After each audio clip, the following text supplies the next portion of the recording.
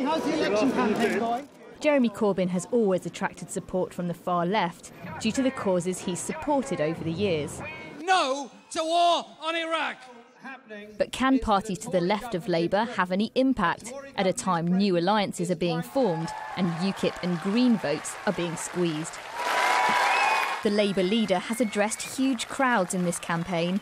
Activists like Claire help to turn them out, although she's a Socialist Party member who has previously stood against Labour. As soon as we heard that there was going to be a Corbyn rally in Leeds, we put it up on our official Facebook page. And what that then started was a kind of chain reaction where our members would start to post the information on their own Facebook profiles, but also where we would use WhatsApp, text trees, that kind of thing, to get the word out. The biggest far-left political party fielded 135 candidates at the last election. This year, they're fielding none, hoping to swing the result in a number of marginal seats. There were 9 seats which the Tories won in 2015, which gave them their parliamentary majority, where the total majority across those 9 seats was 1,600 votes. One in Derbyshire was only 40 votes. So dozens of votes can make a difference, never mind hundreds or thousands. Here at Labour HQ, of course, they're focused on far bigger margins than that. But these are separate political parties trying to shore up support where they can for Jeremy Corbyn and hoping they'll be granted some say in Labour's future.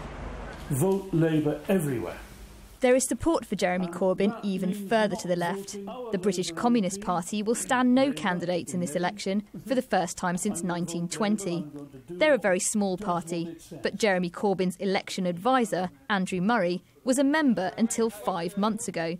They have high hopes. Our members and our local organisations, and we are organised in just about every part of Britain, many of them have made approaches to their local Labour Party organisations. In quite a few cases, those have been welcomed, and we've assisted in a practical way. Labour sources say these groups are very marginal and that Jeremy Corbyn has 500,000 enthusiastic Labour members behind him. They say his cheerleaders from the past won't get their foot in the door. Tamara Cohen, Sky News.